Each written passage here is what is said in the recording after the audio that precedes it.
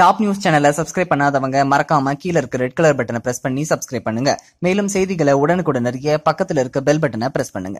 சமீபத்தில் வேலைவாய்ப்பு பெருகவில்லையே என்று டிவி சேனல் ஒன்றின் கேள்விக்கு பதிலளித்திருந்த பிரதமர் நரேந்திர மோடி, பக்கோடா விற்றால் கூட ஒரு நாளொன்றுக்கு ரூபாய் 200 சம்பாதிக்கலாம், அது வேலைவாய்ப்பு இல்லை என்பீர்களா என்று கூறியிருந்தார். அதுபோல எம்பியான பிறகு முதன்முறையாக நேற்று லோக்சபாவில் அமித்ஷா பேசினார். அப்போது அவர் கூறுகையில், வேலைவாய்ப்பு இல்லாமல் இருப்பதற்கு பக்கோடா விற்பது எவ்வளவோ மேல் என்று தெரிவித்திருந்தார். வேலை வாய்ப்பு குறித்து கேட்டால் மோடியும் அமித்ஷாவும் பக்கோடா விற்க சொல்வதைக் கண்டு மக்கள் அனைவரும் அதிர்ச்சியில் ஆழ்ந்துள்ளனர். இந்த நிலையில் இது குறித்து நாம் தமிழர் கட்சியின் ஒருங்கிணைப்பாளர் சீமான் கூறியதாவது, முதலில் முதல் மந்திரியாக பிரதமரும் அமித்ஷாவும் பக்கோடா விற்று காட்டட்டும், அதை பார்த்து நாமும் கற்றுக்கொண்டு விற்கலாம் என்று தெரிவித்துள்ளார். பக்கோடா விற்பதை நல்ல வேளை என்றால் மோடி ஏன் பிரதமராக இருக்க வேண்டும், அமித்ஷா ஏன் ஒரு கட்சியின் அகில இந்திய தலைவராக இருக்க வேண்டும்? இருவரும் பக்கோடா விற்க செல்ல வேண்டியதுதானே?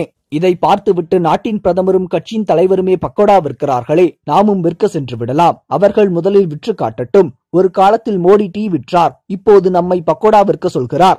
அடுத்து பரோட்டாவும் சால்னாவும் விற்க சொன்னாலும் விற்க சொல்லலாம். ஏதோ கேடுகட்ட நாட்டில் நாம் வாழ்ந்து கொண்டிருக்கிறோம். இவ்வாறு சீமான் தெரிவித்தார். இந்த தகவல் உங்களுக்கு பிடிச்சிருந்தா லைக் பண்ணுங்க, கமெண்ட் பண்ணுங்க.